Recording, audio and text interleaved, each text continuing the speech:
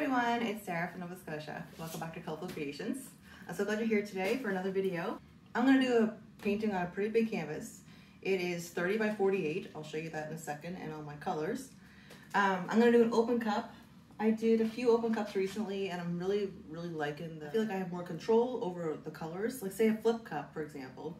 You're putting everything in and dumping it out and hoping for the best. Whereas an open cup, I can kind of see if I'm getting too much of a dark color in one spot, I can add some white. I can kind of change it up as I go along, which I'm really liking the effect of that. I am going to use, for this one today, I'm going to use a red solo cup. So I'm just going to cut the bottom off. Okay.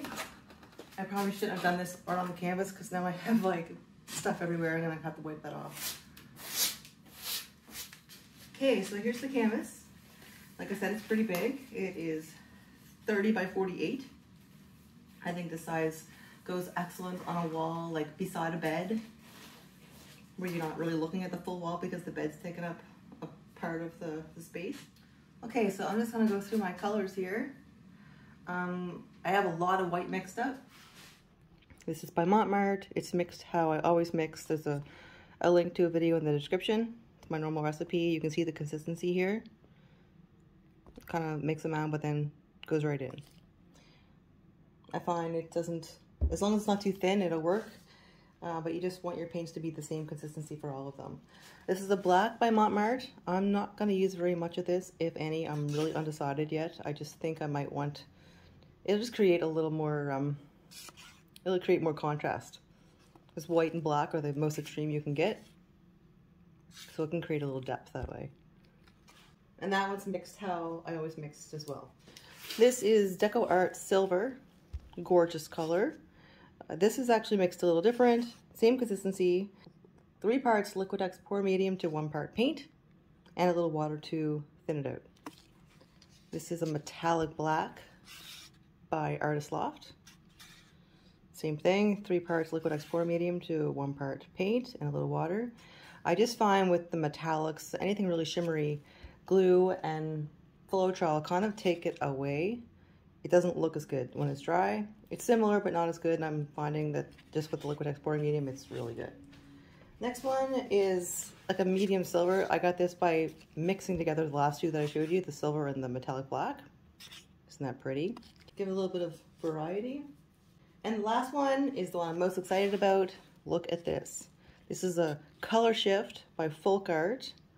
And it is called Blue Violet Flash.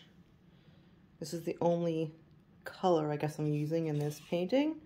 I want it to be mostly like a grayscale kind of thing, and then hints of this amazing color. This one is also mixed 3 parts Liquitex Pour Medium to 1 part paint and a little bit of water. I have a big jug of white all mixed up, ready to go, just because I'm going to use a lot of white in this. I want lots of white negative space. So what I'm going to do first is I'm going to cover this canvas. I'm just going to cover it in white, get a nice flawless base to start with.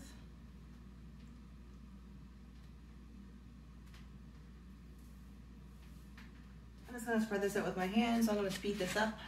I don't want to bore you to death. I'm going to make sure I get my edges really well.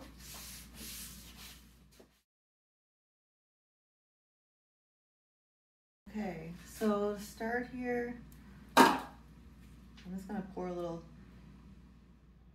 extra, set my cup in that.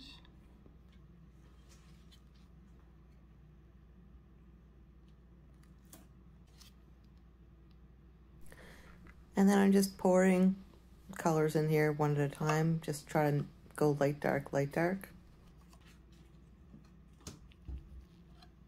And then sometimes I like to drag it through the paint and kind of help the cup move along. And then I just keep doing this until I feel like I have enough paint on the canvas, and then tilt it out.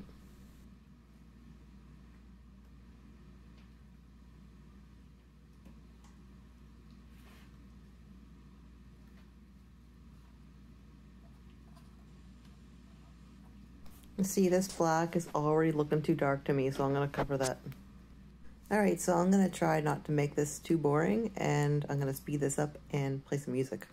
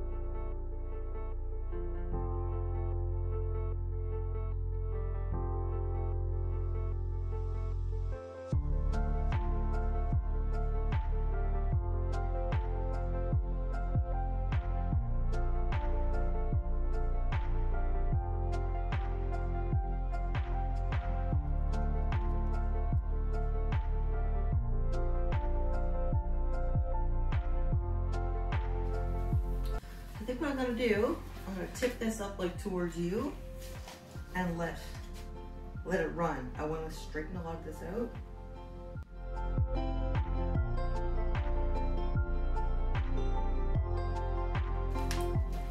Okay, so I don't love this.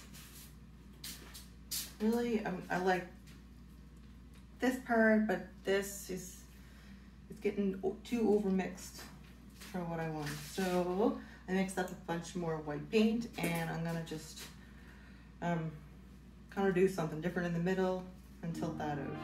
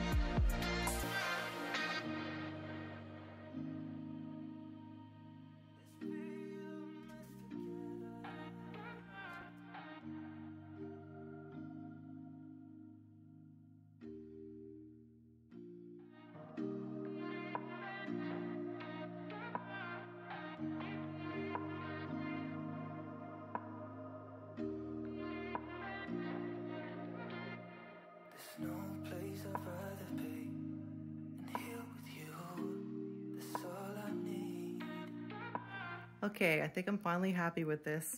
That was a lot of paint. Let's have a look.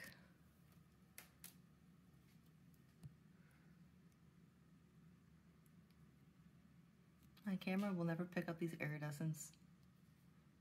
All the shimmering. There's no one I'd rather see close to me. That's all I need.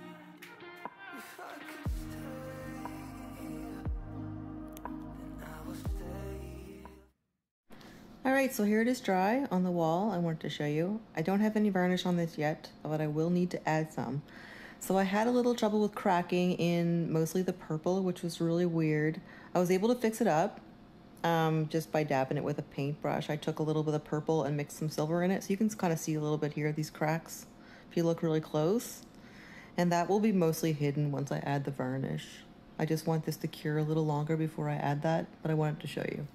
So what do you think of it overall? I think it's really nice. It's gonna look really nice as a background on a wall for someone. Let me know. I'll see you in the next video. Bye-bye.